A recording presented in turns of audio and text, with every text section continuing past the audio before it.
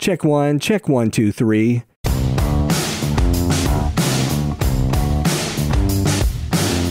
Hey everybody, it's Michael Helms, also known as Michael the Sound Guy, and this is the Location Sound Podcast. You know, each episode we talk with location sound mixers, boom ops, and other industry pros about the various aspects of recording sound on location, whether it's for feature and independent films, TV commercials, interviews, any time where dialogue from actors is recorded. I started my career in the recording studios in New York City with some of the big artists back in the day, and later on projects for networks like HBO, Sci-Fi Channel, and the Cartoon Network. As time went by, I got out of the studio and began working in production sound. Whether you're a seasoned veteran or just starting out, thanks for joining us. Today we're talking with Larry Williams Jr., freelance location sound mixer based out of South Florida. So welcome, Larry. Hey, Michael, how's it going? Thanks for having me.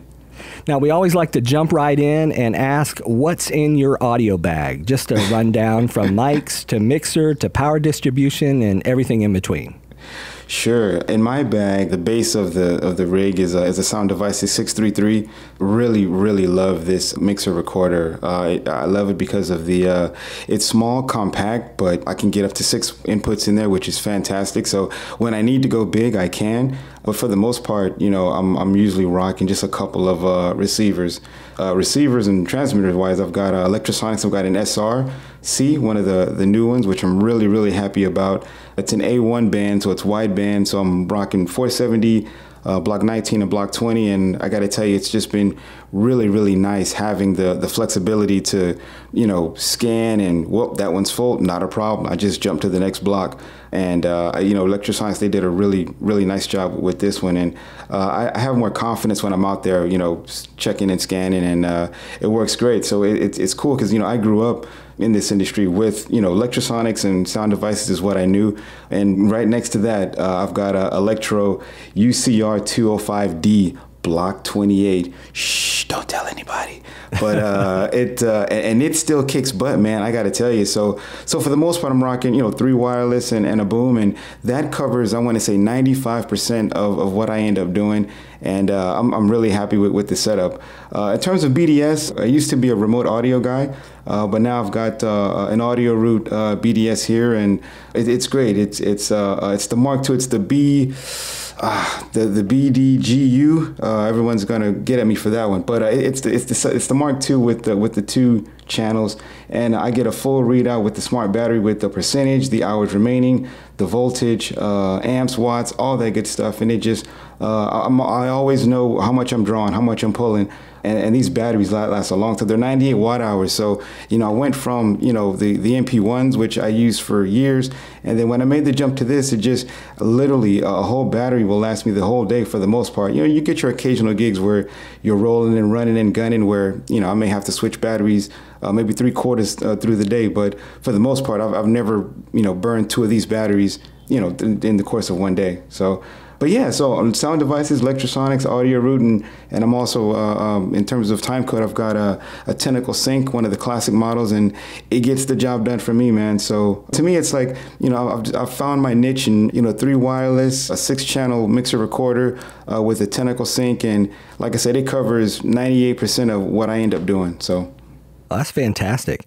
Yeah, I've got a couple of Tentacle Sync boxes as well, the classic models. I saw the guys I was out at NAB this year, and okay. I stopped by their booth, and the new ones, you know, with the Bluetooth, they're pretty fancy too. And also apparently with the new Bluetooth updates, I guess, you can actually, because it's seeing the time code Bluetooth, it'll actually record time code on your phone. So if you recorded some video clips, from what I understood, it was like, yeah, so that can sync up later, and you know, if you had some little behind the scenes footage. So right. Well, the other thing too is, you know, they've got a watch app also. So if you're an iPhone guy out there and you've got an Apple Watch, you know, I saw that they've got there's an app, and you can literally just peek down at your watch and check the time code of, you know, of your tentacles, and just make sure everything is in sync and working great. So they really tried to open it up to, you know, make it easier to check, you know, see what you got going on. So I'm hoping I'll upgrade to one of those newer models at some point when the time is right. But they made a great Generation 1 product, and I'm going to rock it till I absolutely can't anymore. Exactly. Actually, I stopped by the booth and I had a couple and I wanted one more when I was out there, and they were like, well, we don't really sell those anymore. And they dug around underneath and they found one. And I was just like, yes, because I looked everywhere, That's cool. That's great. Yeah, they phased them out pretty quick. It was there was a big rush, and then all of a sudden you can't get them anymore. It's an e-world now. So Exactly. So what are some of the main audio gigs you do? A lot of the things I do down here are I do some TV stuff, some corporate stuff.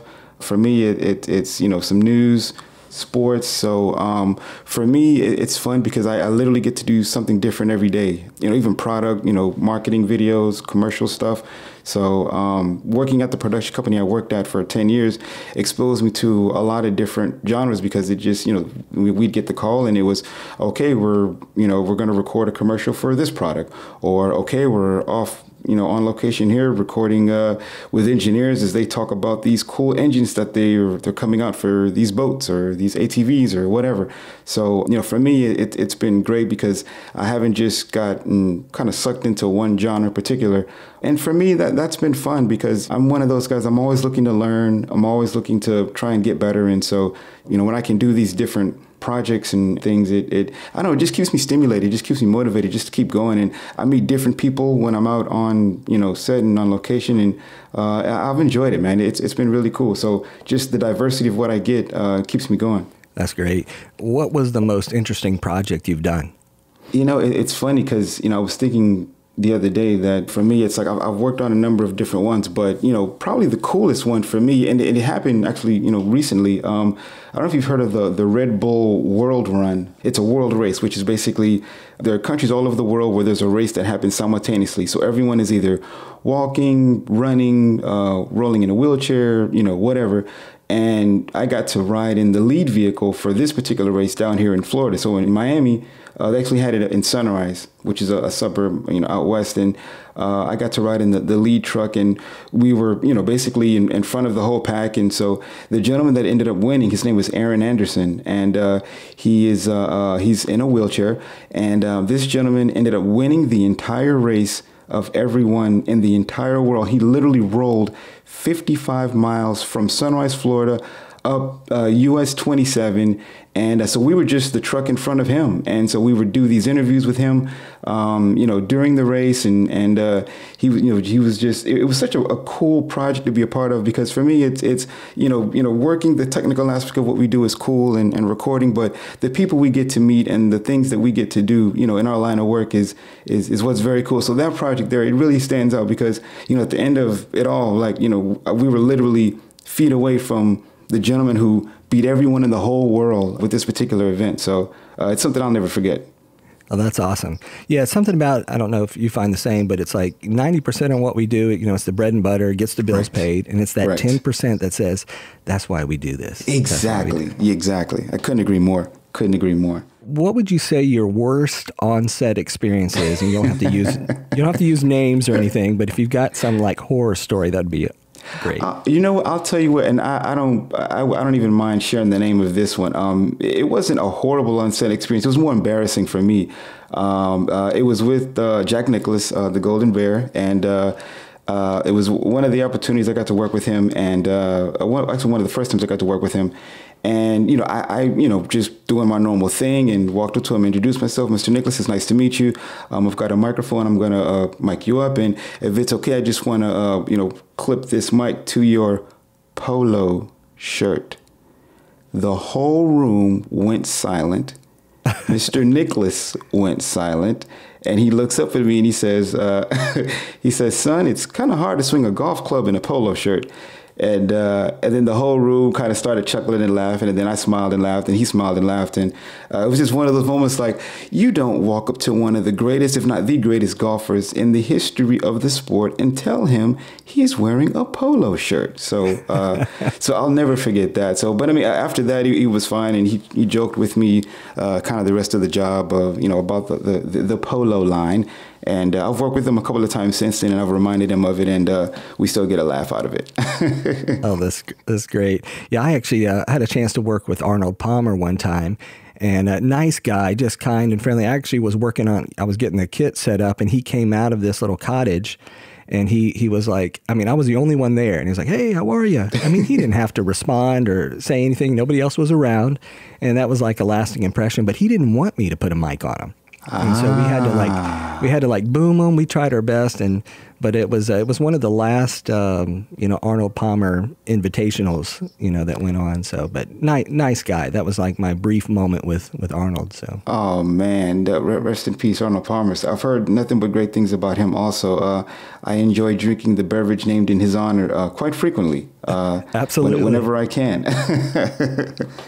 It's interesting. I was going to ask you too. It's occasionally I'll get that where the person doesn't want to be loved, or I'll have someone who insists on kind of doing it themselves. I just I know this is your podcast, but I'm always curious that when I talk to other guys, how do you handle situations like that where it's I don't want to be boomed, or it's like, okay, the love, you give it to me, I'll do it.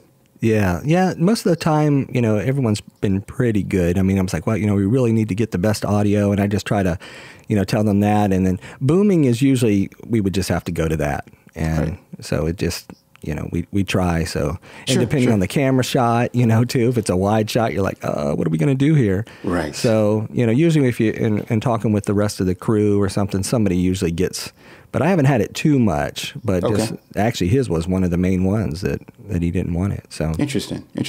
Okay, cool. Did you ever forget any equipment on your way to the set and then like, oh my gosh?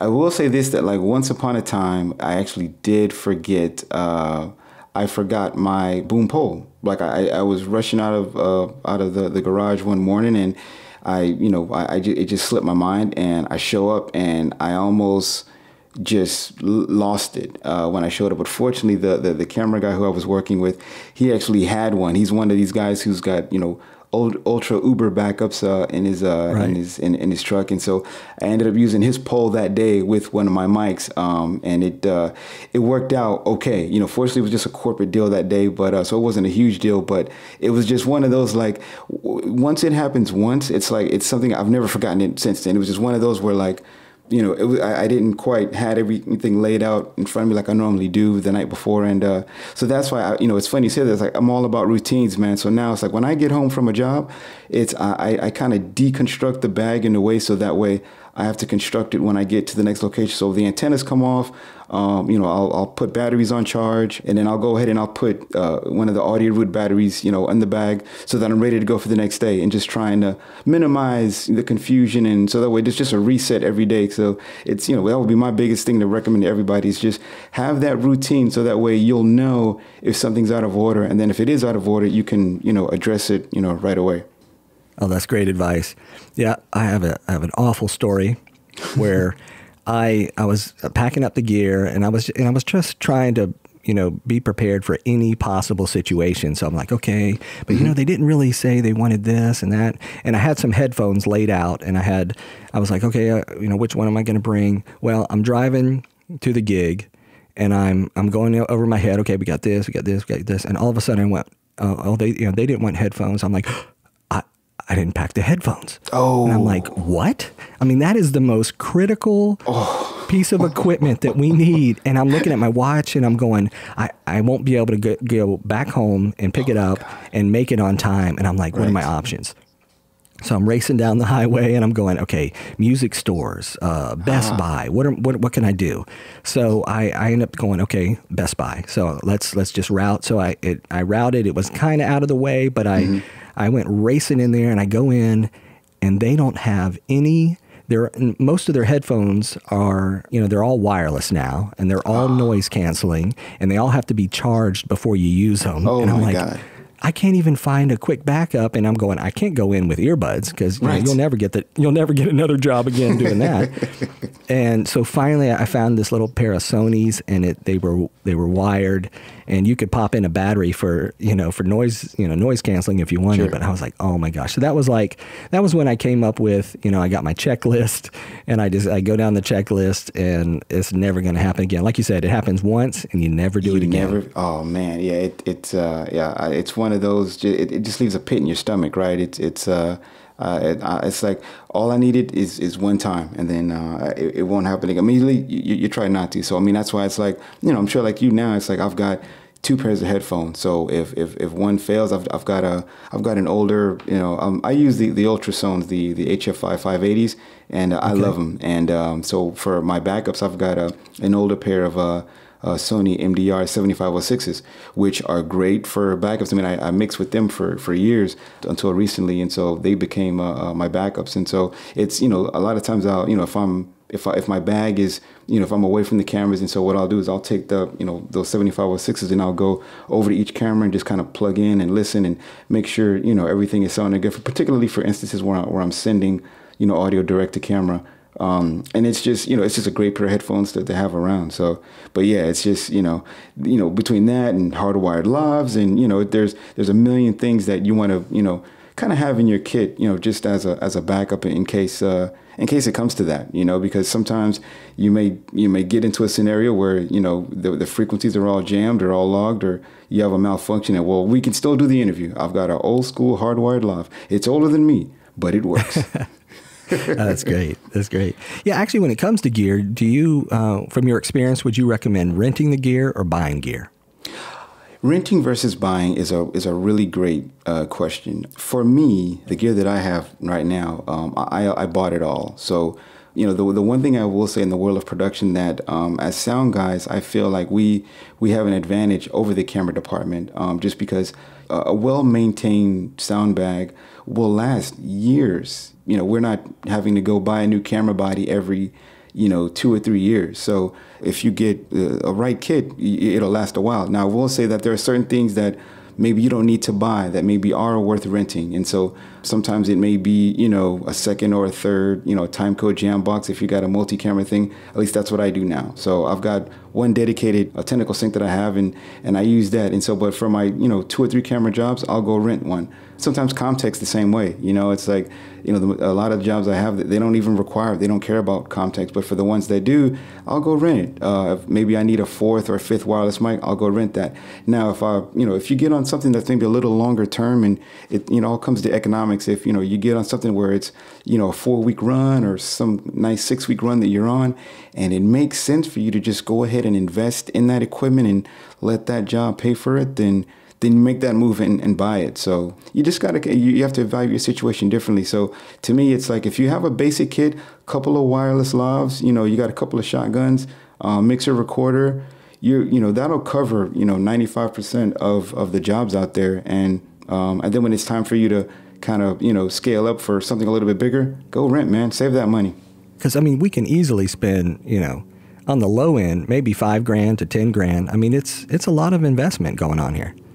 Right. Oh, yeah. Big time. 10, 15, depending on what you do. But like I said, to me, it's if I can get something that will last me a while. And that's why, you also want to invest in what you invest in. Like I've got sound devices and electrosonics. And, like I said, I literally grew up, with these brands. And so for me, I know that they're going to work, and if they don't work, these brands are so renowned that they take care of their customers, whether it be on Facebook or whatever, you can get with Gordon Moore anytime. He'll respond to a post and they take care of you, man. So it's like, take your, do your due diligence, invest in, the brands that aren't just quality, but offer great customer service too, because things do break, things do go bump in the night. And when they do, you want to make sure you've got, there's a mothership that you can send it to get it rehabbed. So. Yeah, that's good advice. Buy once, cry once. And then you have the other guys that when you buy a bunch of like cheap stuff, you buy a lot and cry a lot. Yep. So bite the bullet the first time and get something that's going to be decent. Exactly. It's funny. Like I weighed for a little while before I got my 633. The Zoom, the F8. It was the talk of the town, and it was like, I don't need to spend $2,000 or $3,000 on a recorder mixer. I can do this. And for those that have that mixer, it's great and for what they want. But for me personally, I just wanted to make that investment one time because, everything has its limitations. And so with that in mind, you want to make sure that whatever you get, it's going to last, and you're going to be able to have a great shorthand with it that you're not struggling or fumbling around. And you know, the couple of times I used the Zoom, I didn't develop that shorthand with it that I had with the sound devices. You know, my very first mixer was a 442. Sound devices 442, and then it was a 302. We kind of alternated back and forth with that, and then came the 633. So I'm a sound devices guy. You know, I that's what I am. So you know, I used a Nomad a couple of times, and it just wasn't as intuitive to me as the sound devices. So. Oh, that's good. Yeah, I picked up the Sound Devices MixPre 10T, and I've really been kind of trying to see if I can make it, you know, be a good quality field recorder. You know, it's got, you know, onboard time code, and it's got 8 XLR inputs, and then it's got 3.5 millimeter jack for additional. But so far, you know, it's been working pretty good. Plus, you can use the Wingman app with it, and it's kind of native, so you don't have to have a. And then also it has the little mini USB, the micro USB little backup drive I can plug in, and after the end of every take, it backs up right to the little card. So I've been trying to see, it's like, can I make this, you know, work in the field real well? And I looked at sound devices for years. Sure. And I read every article and watched every video just because I'm like, you know, these guys are good. And then I ran into them I was out at Podcast Movement last year, and they were marketing their MixPre 6, you know, to podcasters. I also have a Sony A7S II camera, and he said you can, you know, couple that, and when you hit record on the camera, the MixPre 6 goes into record as well. You know, through it has like a HDMI time code, so it'll like trigger it. So I was like, so I reviewed that last year, and, you know, wanted to see, I'm like, you know, I kind of like this. And then they came out with the MixPre 10T with the time code. And I'm thinking, you know what, that's exactly what I'm looking for. So anyway, so I jumped on the bandwagon with that just to see. And so far it's been going pretty good. So nice. Hey, when you find the one that's right for you, man, it's a good feeling, because you go to every job super confident, you know, knowing that you can overcome. You know, if something does come up, you can overcome it because you know how to work it, you know? So exactly. Yeah, that's very, very cool. Very cool. Do you find a lot of your clients still prefer to go direct to camera, or are they, you know, comfortable using second system sound? Great question. I'll start off by saying that when I came up, there was no recorders when I started, obviously. And so everything was straight to camera. So straight to a Betacam, straight to an HDX 900, straight to whatever, and you mix to stereos, and that was it.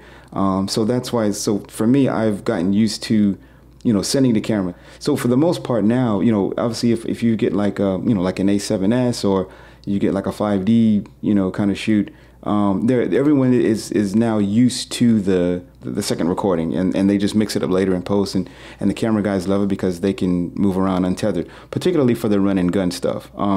Now for like sit down interviews, I will say this though, that like for sit down interviews, I am still old school, and I'll plug into a camera and I'll listen to return. You know, that's just how I came up. So there are certain instances where it makes sense to do that, and other times where it's just not practical. You know, maybe I'll throw on, you know, maybe like a Sennheiser G3 or something as a hop, and just for reference, and then you jam your time code, and boom, you let it go. It is what it is. But you know, like for the DSLRs, for example, you know, I'll go in and I'll manually set the time code, and it's a point of pride for me when I'm able to manually jam it where it's really, really close to, you know, we're talking milliseconds off, you know, to my bag, and then, you know, they've got time code that way too. A lot of people, you know, they forget about that element. It's like, you know what, no, if we're going to do it, let's do it. My time code here on my bag, your time code on your camera, just trying to help make it easier for post. And, you know, when it comes to redundancy, you know, it's helpful. So that's why I will sometimes send, you know, audio direct to camera while recording separately, just so that redundancy is there. If something fails in the camera, or something happens with the file being imported, whatever, at least they can bring in the audio from my bag, you know, if they so want it. So, you know, like I said, it just depends on the situation, but I'm still not opposed to sending direct to camera when it's appropriate. Yeah, I agree. Actually, I just had a client recently, and they wanted to go direct to camera. Of course, I recorded, you know, in my bag as well, and then at the end, I just pop out that USB and hand it to them, and they're able to download the files. And so they had their backup. I had my backup. So nice. It was nice. Yeah. You know, it's funny, just even talking about recording and backups. I wanted to ask you, are you how long do you archive for? So, you've done a job, you've recorded it, and, you've got, obviously hard drives cost money, but how often or how long will you hold, a backup after a job for a client? Probably, gosh, 5 years? What would be a good, I don't even know what's a good amount. But yeah, like you said, once again, you start filling up hard drives. And you're like, how long do I keep this? Sometimes, call the client and say, hey, I've got this old backup. Do you mind if I go ahead and dump it? Right, something like that. No, I was just going to say, I have gotten that call, 2 months after a job, 3 months after a job. Hey, we can't find the audio. The editor, the assistant editor, somebody messed up. Do you have the audio still? Actually, yeah, I do still have that. And it's been nice to be, the hero when it comes to that many times. So, so there is something to be said about archiving it. But I think, like you said, there has to be a practical cutoff time, whether it's, 6 months, if you have this, I guess my rule of thumb is if I have this space, I'm going to do it. I'm not going to buy additional hard drives to make room for something that someone is not paying me for anyway. But I figure it's good customer service, and I don't know, it kind of helps with the reputation too, right? It's you're the guy who helps save the day. You're the guy who is meticulous enough to keep something for that just in case, I don't know. It's a good feeling to me to be able to help out when I can like that. It's great to kind of be the hero in those situations because, I've had a few like, we accidentally deleted all the audio. And you're like, I've got a backup. We'll take care of you. Right. We'll take care of you. Exactly. Do you usually jam sync from your mixer and let that be the master? Yes. I jam sync from my mixer. I let that be the hero. I think there's only one instance ever where I had to get time code from someone else or from a camera or something. And I'm trying to remember the specific example, but for the most part for me, it's like audio time code is the master, and everyone else shall follow. Yes. Because it's time code is, we need it for that. So the camera guys don't really care. So, but yeah, as long as it's jammed and it's in sync, it works. Yeah. And Sound Devices is known. They've got, I guess their internal is an ambient time code generator. And so they're pretty popular and they're known to, be very accurate. And so that's always a plus. So. Right. Absolutely. It's funny too, just talking about time code, excuse me, when it comes to the different camera systems too, it's always fun to kind of, just to kind of see, like for example, for me, like I find that the Sonys are really, really good when it comes to holding time code. So, if it's a situation where I had to jam and I wasn't able to, kind of stay, plugged into that time code slot, I find that the Sonys hold it so much better than the Canons, for example. A Canon C300, for example, in my experience, the moment you unplug that time code input from it drifts like immediately. So that's why it's like if you're working with, C300s guys, just, make sure you can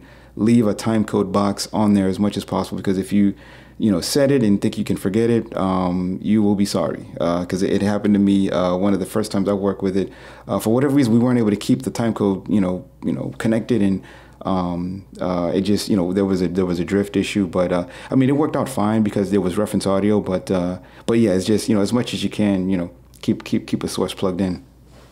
Yeah, actually we were recording, we were using a Sony FS700, but they were recording to a Convergent Design Odyssey because it does 4K 10-bit video, and I had my Tentacle Sync timecode on there, and something happened during the day. Yeah, it was almost like it came, the little BNC got turned a little bit, right. But the timecode was some crazy number, and I'm thinking, where did that come from? And it was almost like going in slow motion. So I'm like, what is happening? Wow. So little weird stuff like that happens, so it's always good to check. And apparently with the new Tentacle Sync, you can see on your app, it'll show you if one is unplugged or there's a problem. So you can actually, that's cool. You're selling me, and I'm sure you're selling a lot of other people too on that. But that's really convenient. It's funny. It's funny. Like you're talking about devices and stuff, and it's funny looking at Instagram and looking at guys on set, and just the amount of apps and things that have been created that help make location sound that much easier, right? So whether it be like the Wingman app or obviously the Tentacle app, for the electrosonics people out there, you've got the Electro RM app. There's the Freak Finder app for helping to kind of coordinate frequency. So I think we're living in a really cool digital kind of age for we have our iDevices with us all the time, and it's nice to be able to kind of use them as a tool, and even for me, frankly, I don't own a traditional smart slate. That's one of the things that we were talking about, renting versus buying gear. That's another one of the things that like I would rent unless I was on something very specific. But I end up using the Movie Slate app with the timecode plugin, and I jam that from my bag, and it's been great. I've gotten really great feedback on it, and I know some people may say, "Oh, come on, you can't use the iPad for that," but for the things that I do, it works great, and it holds the time code, and I find myself just jamming it frequently, or before I take, I'll jam it, and we'll do a few takes, and then if we move on to another scene, I'll jam it again, and I just find myself just you keep it jammed for to make sure that you're in sync, but in terms of drift, it has been really good to me, and able to go in and customize, whatever the production is on the slate, and whether it be the logo or a picture of the production in progress, and a lot of people love that too. So it's a cool little element. $1,600 for like a smart slate versus the iPad that I have, and I just buy that app and the plugin, and it's been good. I've used it for a number of years now. Isn't it? It's like a couple $100 iPad app, right?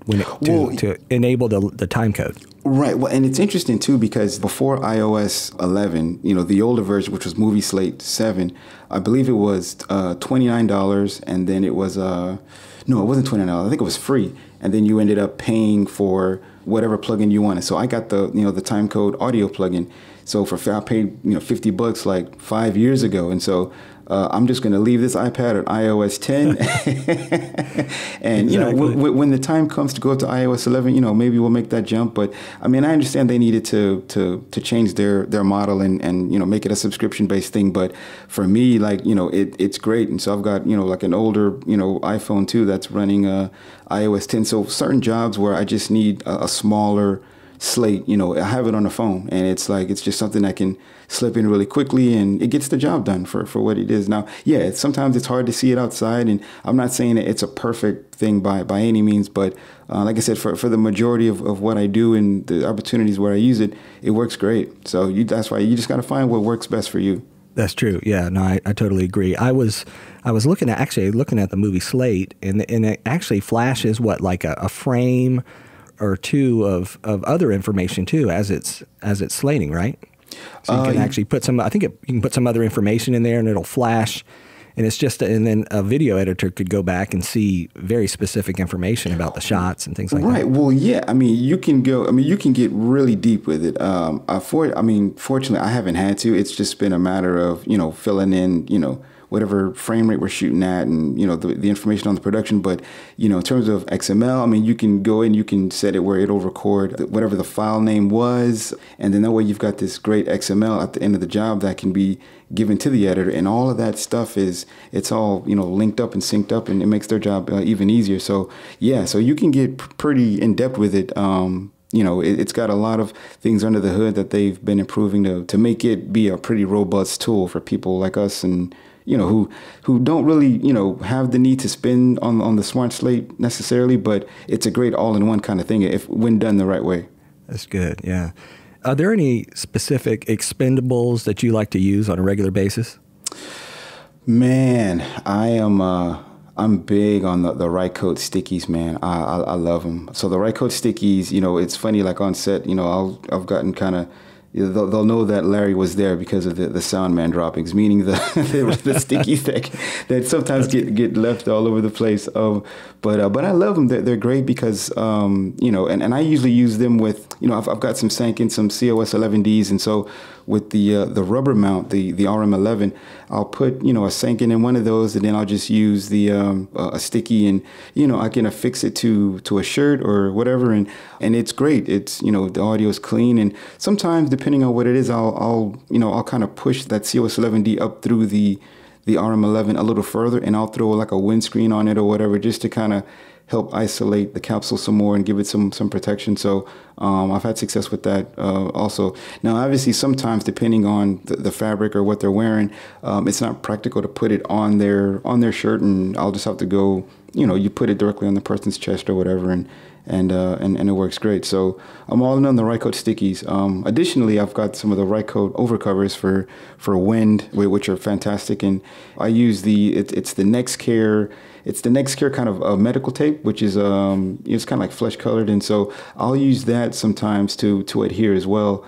And if I've got a really windy situation, what I'll do is I've got some micro dead cats, so I'll put one of those over the sinking head, use a thin piece of that NextCare tape, get it around, the head, and then I'll use one of the Rycoat stickies to still adhere it to the person, as well. So everyone has different techniques and different things. So far, these have worked for me and helping to cut down on that wind, particularly outside. And when you're just trying to get those mics in there so that you're not people don't want to see mics, you know what I mean, which is funny to me. It's, we want good sound, but we don't want to see the mic. Well, sometimes that's not mutually exclusive. So exactly, it all depends. I was watching something on Netflix. It was Narcos. I don't know if you ever watched that show. No, I've heard of it. I haven't seen it yet, though. But there was a scene where they were kind of shooting the actor from the side, and his shirt was kind of open, and there was a white mic cable and everything. I was like, hey, oh my gosh, you could see it in the shot. And I was like, tucked it, up under his skin. I'm like, man. Oh, that's funny. So, yeah. We try our best to hide them, And we try our best to hide them. Right. It's funny, man. It's like, you talk about miking and techniques and stuff. I remember when I first started, like, I didn't really, I was kind of the knucklehead who, I hated putting a mic in the tie. It bothered me. I didn't really enjoy it. It wasn't fun.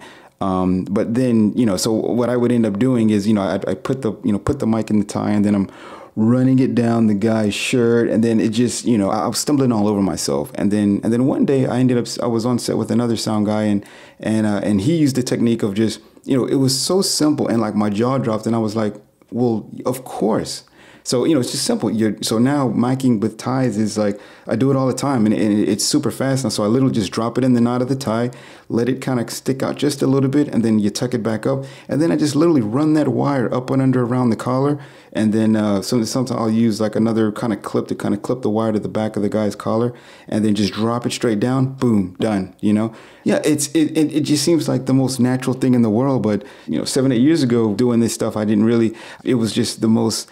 I dreaded it. Anytime I saw a guy with a tie, now, can we bury the mic in the tie? Oh, do we really have to? But now it's like, it's no big deal. And that's just experience, right? It's like, I'm sure you've got, your techniques that you've just kind of honed over the years that are just, it's like second nature to you now. But maybe starting out, it was something that just wasn't very easy.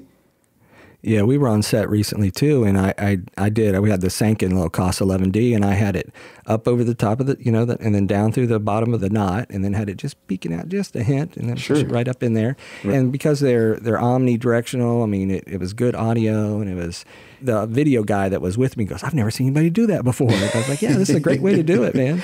Right.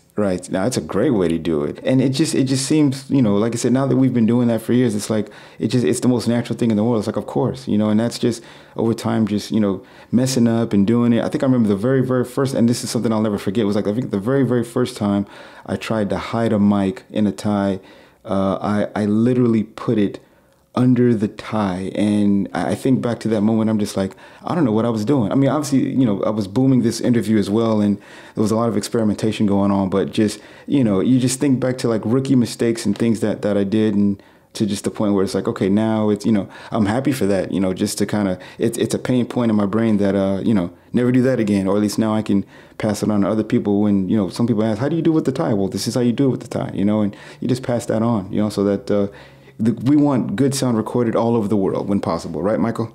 Exactly. Absolutely. Yeah. What are some common problems that often maybe rookie mistakes that you see over and over again that people do? This can be sort of a twofold question. There's production, right? And then there's sound guys. So I'll do the production thing first. Sometimes when locations are chosen or scouted, they're chosen based on how pretty they look or, proximity to this or to that. And then when everyone gets there, it's like, wait a minute, you guys didn't know that this fan was right here outside this window, or there's an airport next door, or we're right in a direct flight path. And, we have to take all of those things into consideration so that way camera's happy and audio's happy. That's something that I see. It's like, try to include a sound guy on your on your location scout when possible, or even if it's not the sound guy, just a camera guy who's sensitive to a sound guy's needs. Everyone will be happy because, I've done gigs now, I've worked with a bunch of camera guys down here where we learn from each other. So when they go and do the scout, they're listening out for me as well. So we didn't go in that room because this was there, or we decided not to do this over there because there was a fridge there that we couldn't unplug or whatever. And so that's why this is the compromise. We're here. They don't like it visually, but they know audio wise, it's going to help out the production. Absolutely. You got the production side, and then was there something right? Audio-wise? Audio-wise, for me, I see a lot of new guys do this. It's like they're married to the levels, right? So they're looking at their levels, and it's like they want to make sure that the levels reach a certain point, doesn't go over a certain measurement. And sometimes, that's okay, but you want to hear it. You want to listen. You want to. Sometimes, cranking it all the way up, just to get that level isn't really what you want, because you're creating more ambient, you're creating more noise. And so I guess the point I'm trying to make is that don't just keep your eyes just fixed on your levels and think that that's God. It's like, listen to the overall sound that you're recording. And if you're happy with it, then obviously there's a certain, level that you have to maintain, but don't just think that you've got to crank it and ride it and crank it and ride it. If someone is talking very loudly and then they kind of come down, just allow for that natural inclination to happen, so that way it sounds more natural. Now that we're all digital, right, we got to be careful, but you also want to, you don't want to have it too low. Some people, it's so low that it's picking up, when we do turn it up, say, in post, it's like all this hiss and noise floor comes up with it. Yeah. It's to the point where it's not usable.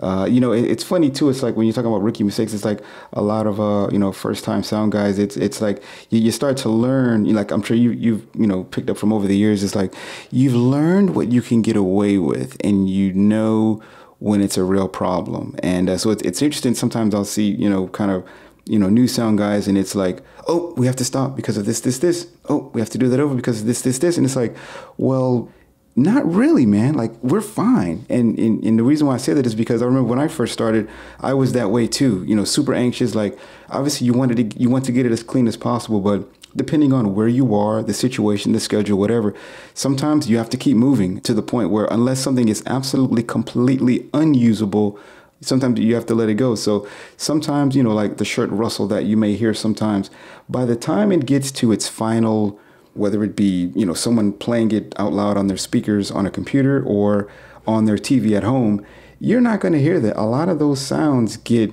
muffled and buried, and they just don't translate, like they do maybe in your headphones. So you have to keep that in mind too, that, just don't feel the need to just literally paralyze a production for every little thing, because that's what location sound is, frankly, right? And that's what I think we all enjoy about it, is trying to overcome the challenges that come with not being in a perfect, quarantined, pristine studio. It's like there are birds outside. The guy next door is cutting his yard. Let's just wait for him to finish cutting his yard, or let's go tell him to take a 10-minute break, or whatever, and you just kind of roll with it. So I fully agree.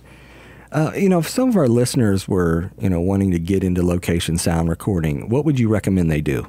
I guess it starts with finding a place where you can listen to microphones. Everywhere isn't a big city where they've got a professional audio shop where you can go in and listen. But if you do, just being able to go in and listen and sort of begin to train your ear for, what certain mics sound like is huge. And then in terms of production sound, it's like, whatever you can afford, start out small, and whether it just be, a Zoom, if it's a Zoom H2, whatever, just something to just get you going so that you can record. And, if you have the opportunity to do some post stuff where you can listen to what you've recorded, and then that way what you're giving to an editor, that helps as well. So listen to a microphone. If you can go in somewhere and listen, get on site somewhere, reach out to other sound guys that maybe like if you're a PA but you're interested in becoming a sound guy, talk to that sound guy. And, I mean, for me, it's like I had a great mentor who was a camera guy, but was very, very knowledgeable with sound. And so that's kind of how I came up. So to me, it's like we all have this opportunity to kind of pass it on. So it's, talk to another sound guy, like don't see it as a threat. For me, it's the more we help out, we want this discipline to kind of continue on and to be as great as it can. And the only way to do that is to share the knowledge that we do have and to pass it on. So, the more tips and tricks you can learn from a veteran or someone who's been in it, the better you are. And if you learn that stuff right away, the less heartache you have and the less failures you'll have. Now, it's important to fail a little bit because you remember those things, but if you can avoid that, all the better. It's tough getting started. You have some embarrassing situations sometimes, and when I started off, it was rough. I mean, there was degrading situations, and some people couldn't make it. They left. One guy worked with me one night, and he was like, "I don't know if this is for me, man," and he left, and that was it. Wow. And a lot of us just stuck it out, and a lot of them are still in the industry today, and it's almost like a trial by fire. It's like they're weeding out the people that can't take it. Yes, I would agree with that. Particularly location sound. It's like you're just, if you're not gonna, make it on set, with handling different people in different environments and different personalities, then you're just not gonna, you're not gonna make it. Sometimes you got to be a fly on the wall, and sometimes, you got to kind of, you're able to jump in and be a little more, involved, and it just kind of depends on what you're doing. But you're right, man. It just, it's not for everybody. It really is not for everybody. Some people need to just, you find that niche that you have and you just stick with it. So. Absolutely. As we kind of wrap things up, do you have any final words of wisdom you can share with the audience?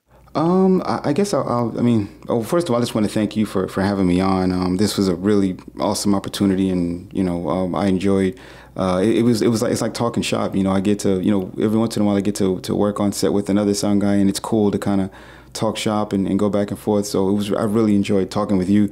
So thank you for having me, Michael. Absolutely.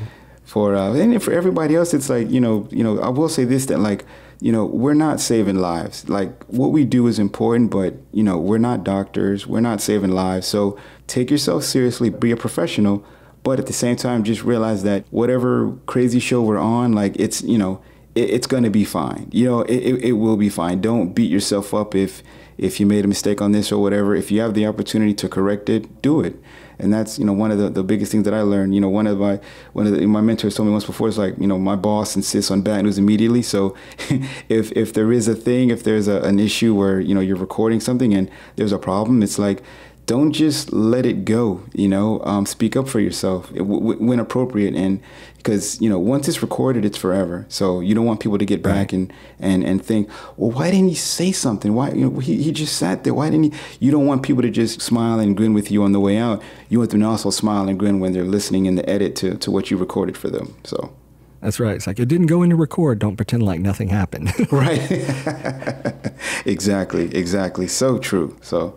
Great words of wisdom there. But, if a production is planning to be in South Florida, what's the best way to get in touch with you? My email address is Larry, that's LARRY, at lwjproductions.com. And if any of you guys are on Instagram, I'm on Instagram. My handle is at LWJSound.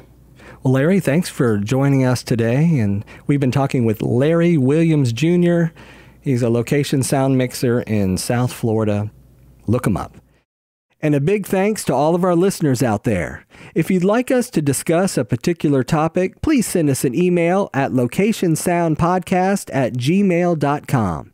We would love for you to subscribe and leave us a comment.